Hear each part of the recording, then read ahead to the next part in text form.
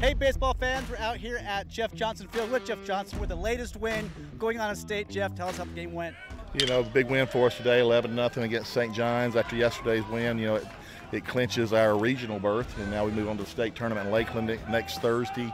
Time to be determined. We'll know something more this afternoon probably on that. But happy with the kids, the way we played, pitched well today. A shutout, Kenya Huggins threw very well.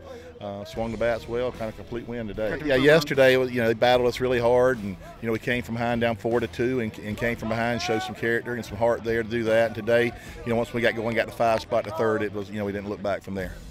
Thanks for coming out. Thanks for talking to us, Coach. Thank you. Catch you guys later.